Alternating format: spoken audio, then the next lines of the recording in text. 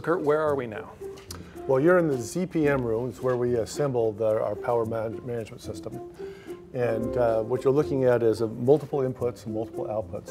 So we can take voltage, or we can take input energy from the batteries, from the grid power, from solar, from wind, and from the generator, any style of AC or DC as an input, and then we store that energy in the battery for use then for the customer's load. So this is kind of the brains of the operation. Well, not only the brains, it's kind of the heart. Oh, okay. It's both the heart and the brains. And when we have we call a battery forward technology, so that if there's any switching in the background, that's completely invisible to the customer.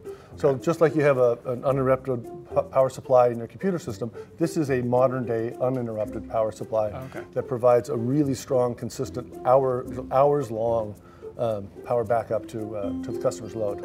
And every single one of them gets built in this room? Everyone gets built in this room. We add the batteries at the end, and then they roll outside for testing. It's a multi-day burn-in and testing system. Okay. So.